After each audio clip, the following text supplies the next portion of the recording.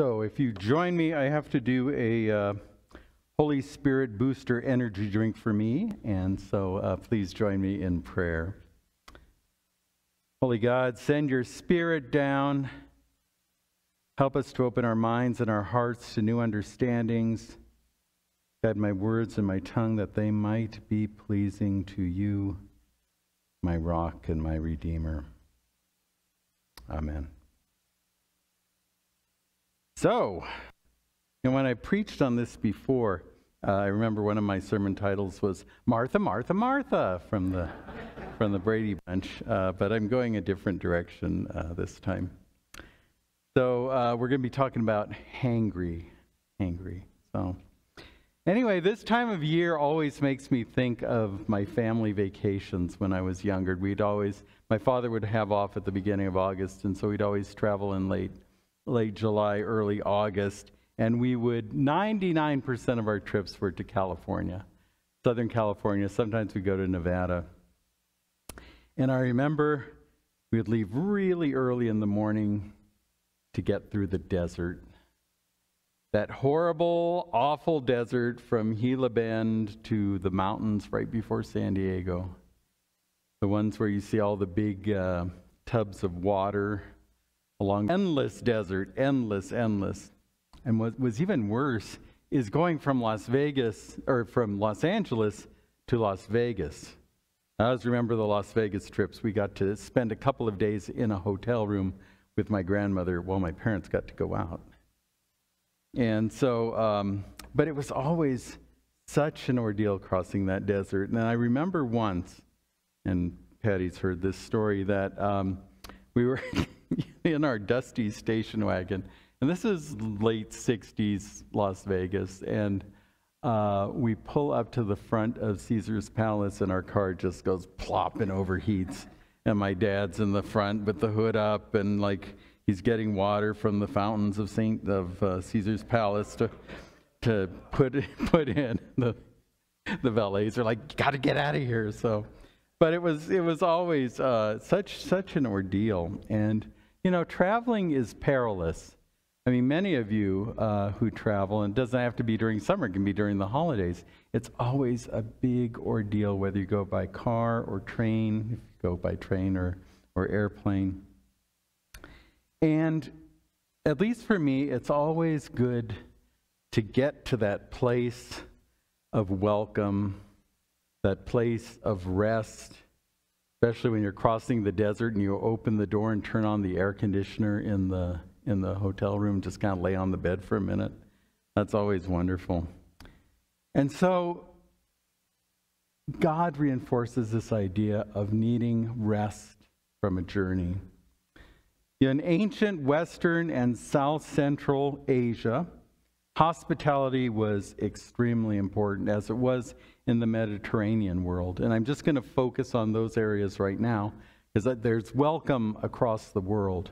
But right now I want to do that part of Western and South Central Asia and the Mediterranean. And this is where we find Abram and Sarai, later Abraham and Sarah. And there are three reasons why it's so important with hospitality. One, you don't know who's visiting you. These could be supernatural beings. And you don't know whether they're angels, messengers, gods. In the letter to the Hebrews, the author says, "Do not neglect to show hospitality to strangers, for by doing so, some have entertained angels without knowing it." It's one of my favorite passages. If we switch to the Greco-Roman world, ancient Greek gods had a way of dropping in on mortals to eat or bless or engage or test. Sometimes they would engage in some not so nice escapades. And Greek stories were filled with encounters of humans and divinity. And your hospitality, the hospitality of the human, could mean life or death. And for example, bad hospitality on the part of Tantalus caused him to be put into the underworld, always out of reach of food. And that's because he stole ambrosia from Zeus's table, and he served his son to the gods to see whether they would notice, and they did. So this comes into the concept, the ancient Greek concept of xenia, which is hospitality, which has two rules. The host respects the guest, and the guest respects the host. And then lastly, hospitality was crucial because you never know when you would be in the situation, when you would be the traveler and you would need help.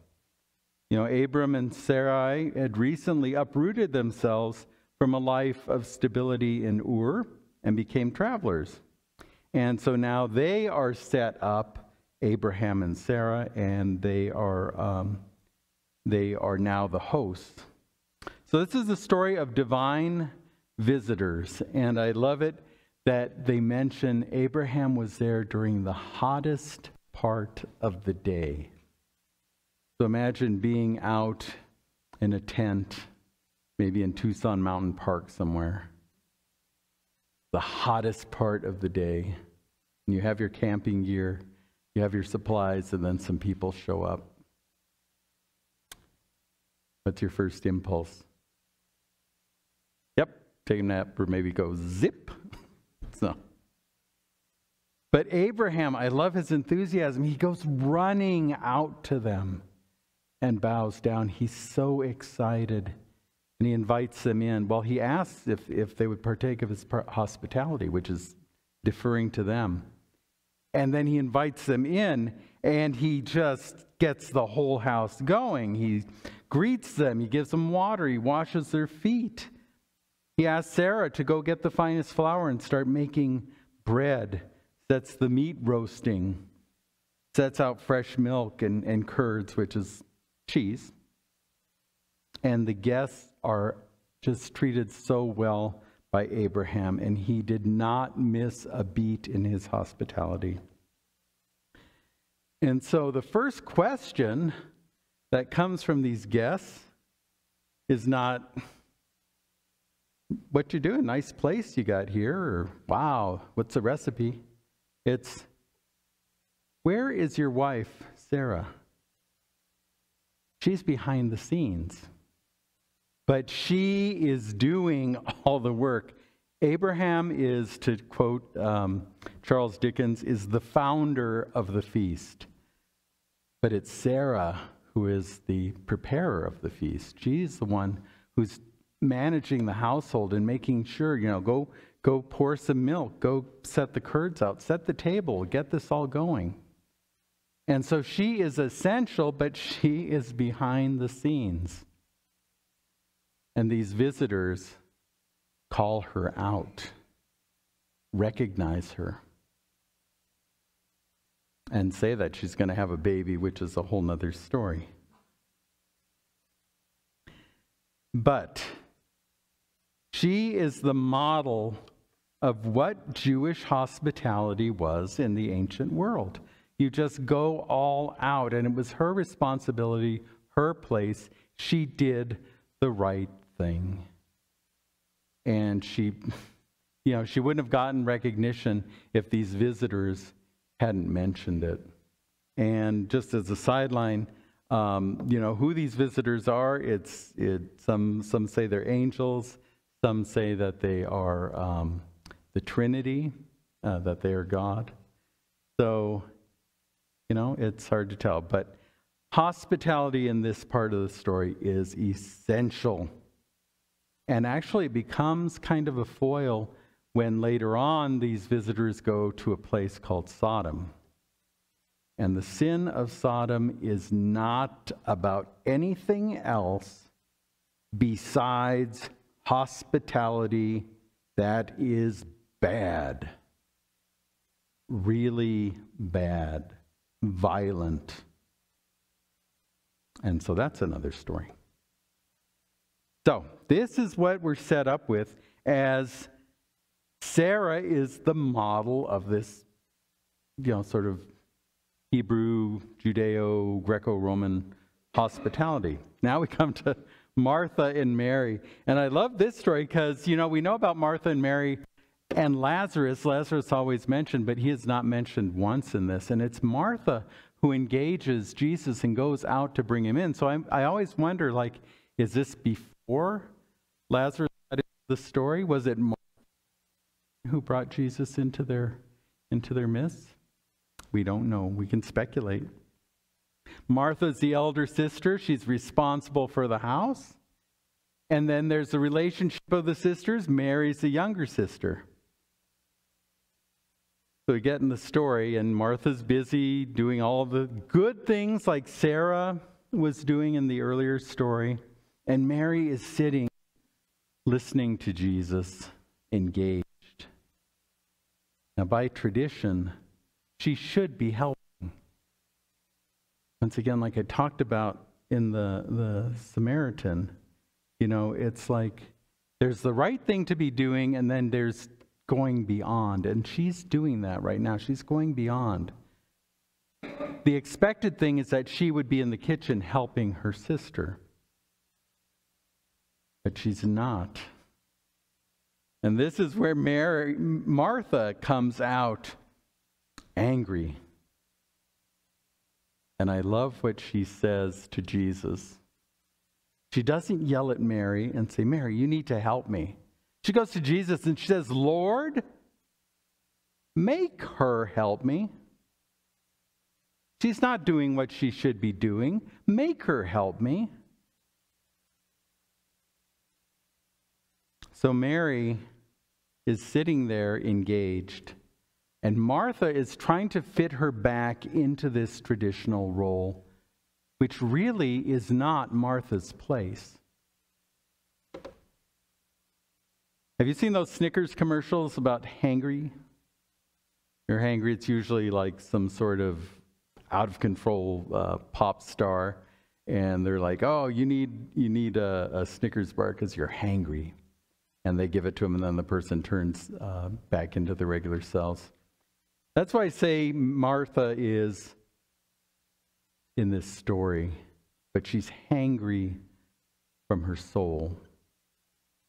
Hungry and angry. She has a hunger in her soul, and it is not fulfilling. Her soul is hangry. It needs rest. It needs action. It needs to refocus. It needs purpose beyond task. It needs joy in doing, and she doesn't have any of that. And I've always said Martha's role is crucial. It is central. But what's happening is she's letting her hangry state draw her attention away from this essential, crucial, I'm going to call it a ministry. Her role in the house.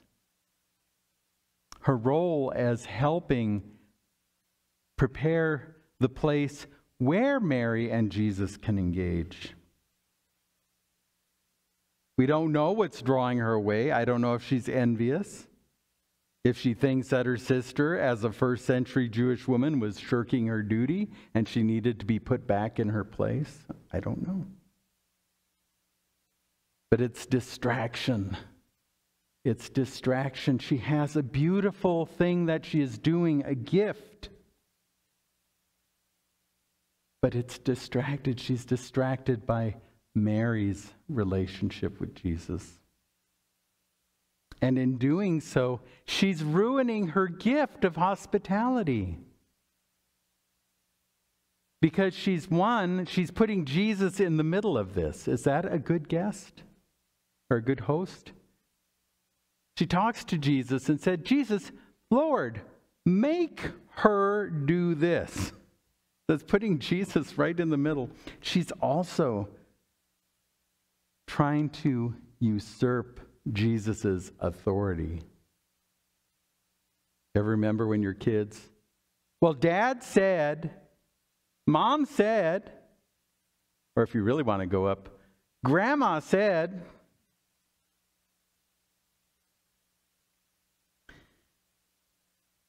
The thing that Martha doesn't realize is that this is not regular life. The mere fact that Jesus was invited in has changed the whole dynamic, Jesus' way transforms. It is not just a guest in your house. This is inviting Jesus in to engage, to be, and that's what Mary is doing. Now you might argue, well, Martha, by her task, is not able to enjoy that Mary is privileged to do that. But if Martha was able to break away from these traditional views, she would be able to sit there too and just say, Lord, dinner's going to be a little late, or I ordered takeout.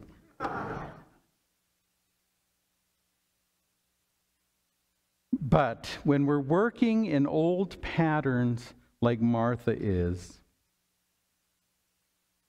the thing that Martha's doing that's wrong is she's trying to force them back onto Mary.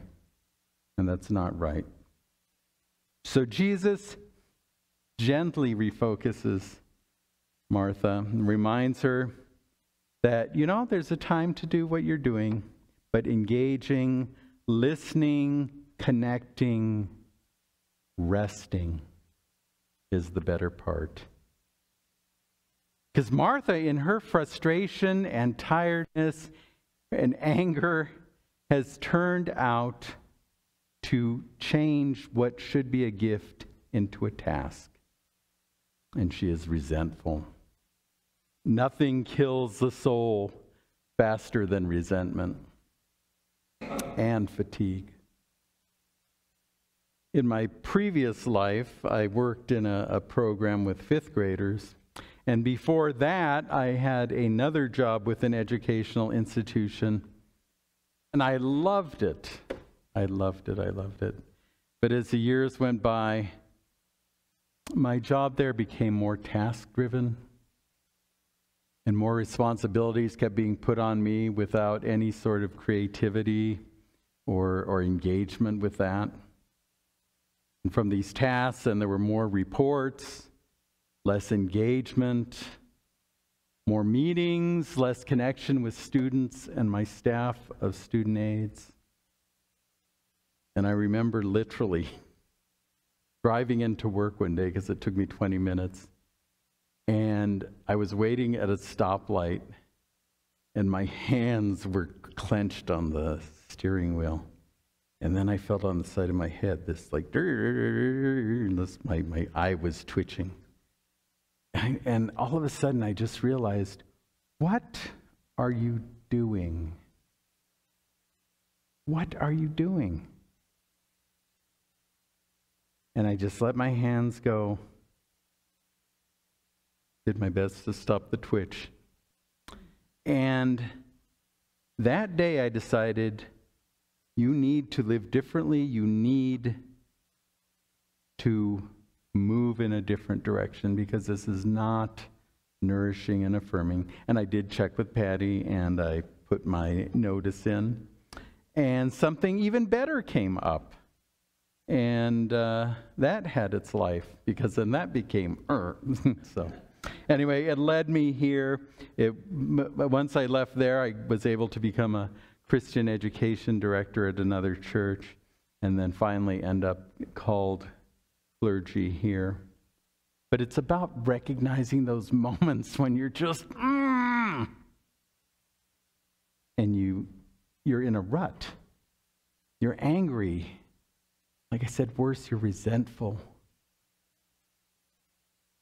One of the worst times was when a student came in, and I got up from my desk from my office, and my first impulse wasn't, I didn't say this to them, I was very kind, but my impulse when I got up was like, oh no, what do you want? And that isn't a good thing. So as I mentioned, ad nauseum, right now we are in very challenging times, challenging places. I'm going to label them off again. Pandemic, never-ending COVID variants, high cost of living, war in Ukraine, political rhetoric, lies and manipulations. And it's stressful. We get jaded. We get tired. How long, O Lord?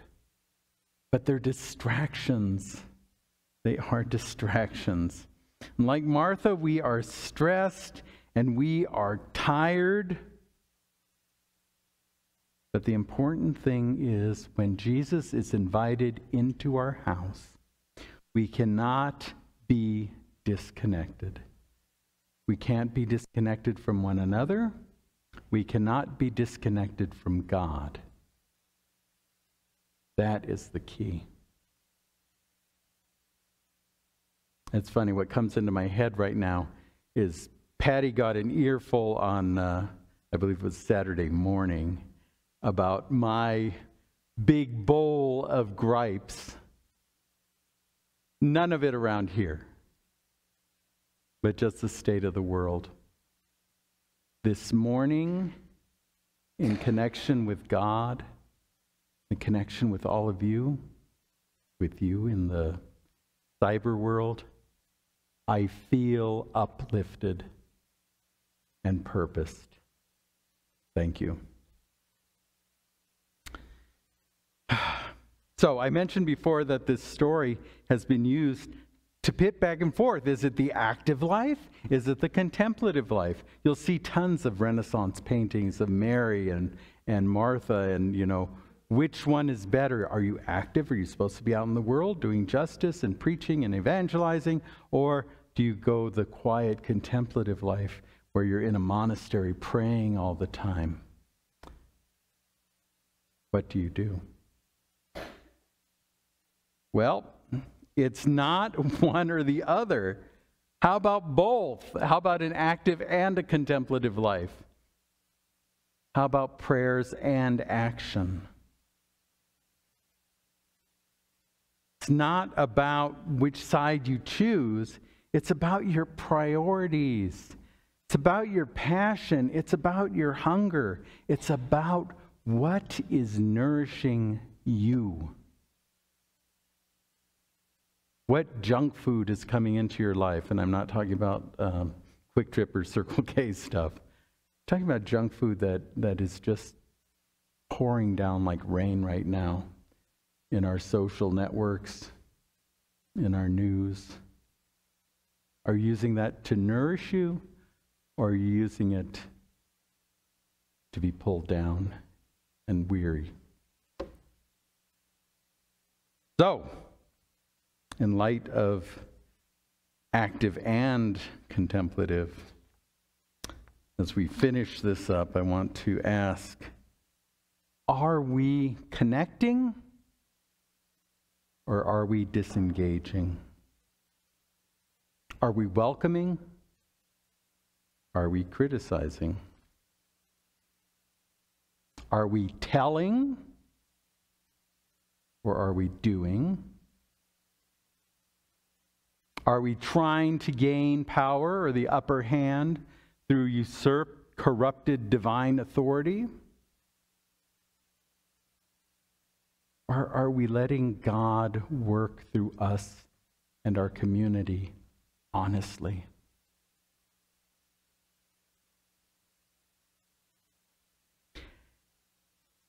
As Jesus is invited into our lives, the Jesus way,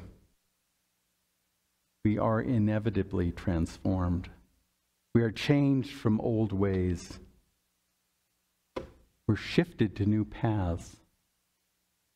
We're still bound by some basic human connection patterns that God has set up by love, but we're not forced into old roles. And Jesus makes it clear by affirming Mary at his feet, listening. So, are you taking care of your soul's hungry? Are you feeling hangry? Let's take a moment together right now just to stop and listen.